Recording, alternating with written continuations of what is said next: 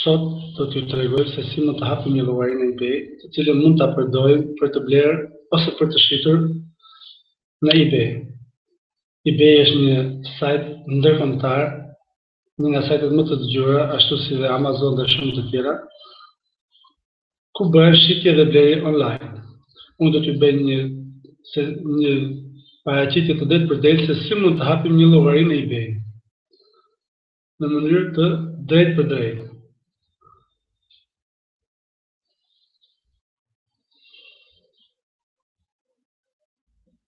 Shkojmë në Google, kërkojmë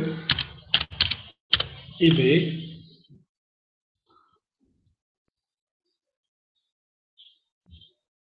ebay.com,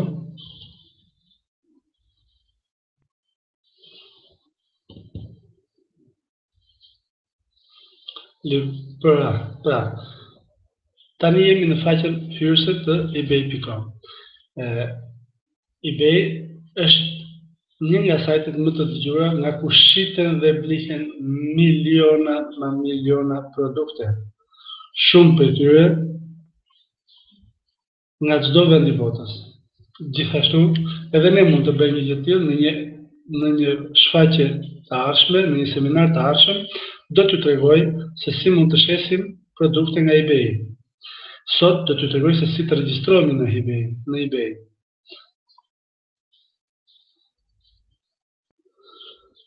Vetëm duhet të keni kujdes, sepse eBay kërkon të dhënat të sakta tuaja dhe është e sigurt të dhënat tuaja nuk përdoren nga askush tjetër.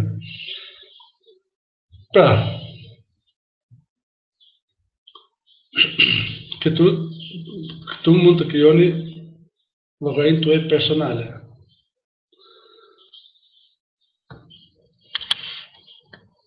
Ose një llogari për biznes. Shtypni emrin, këtu ku thot first name.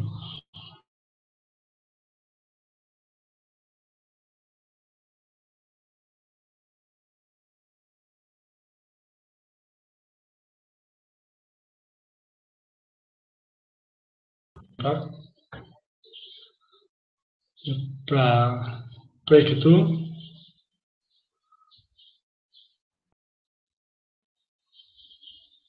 përbëj një paraqitje të drejtë për drejtë, dhe kompjuteri është ngarkuar dhe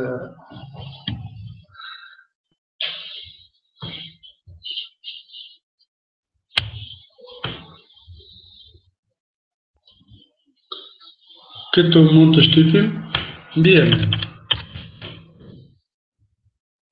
Pastaj një email.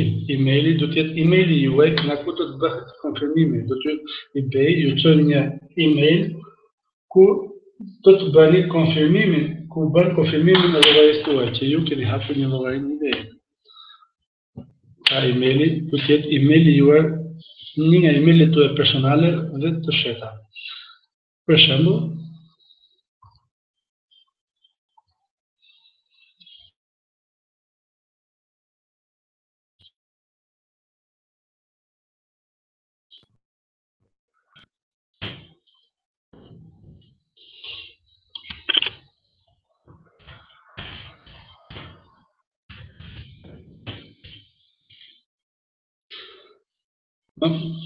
pastaj krijojmë passwordin, kodit që ju të futeni në eBay.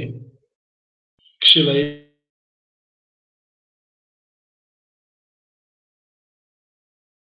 është një të simbole që unë do t'ju rekomandoja të ishte nga i mesëm deri në i fortë, jo të dobët, jo weak. Strength, medium, not weak.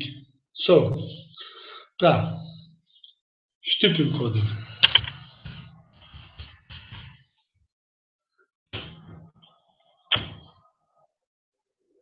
Si të shikoni, këtu thot weak. Ne, duke dhënë dhe një simbol, kodi bëhet medium.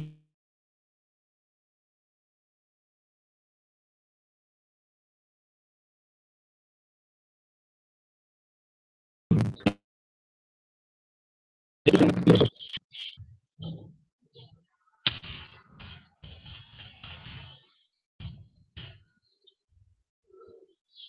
pastaj shtypni butonin submit. Duke shtypur butonin submit, ju konfirmoni se jeni dakord me dokumentin e përdoruesit, gjithashtu dhe me policin private të eBay. Gjithashtu, eBay ju konfirmoni që eBay ju çoj lajmërime në llogarinë tuaj. Gjithashtu, konfirmoni që jeni të paktën 18 vjeç. Kjo konfirmohet sepse eBay nuk lejon që të bëhen një njeri nënmosh që nuk ka të drejtë për blerje dhe shitje, të hapi një llogari në eBay dhe të shesi ose të blejë. Por jo se nuk mund ta bëjnë dikush në emër të duke pasur ndihmën e një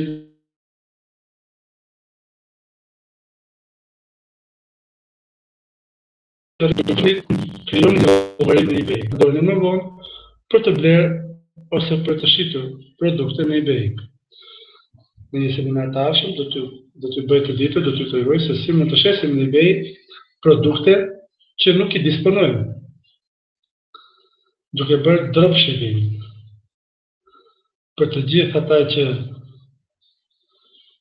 dinë dhe greqisht, kam disa video në kanalin tim në YouTube, nga ku mund të shikoni që tani janë nga një miku im, që quhet Vasili, dhe që neve punojmë bashkë për shumë kohë.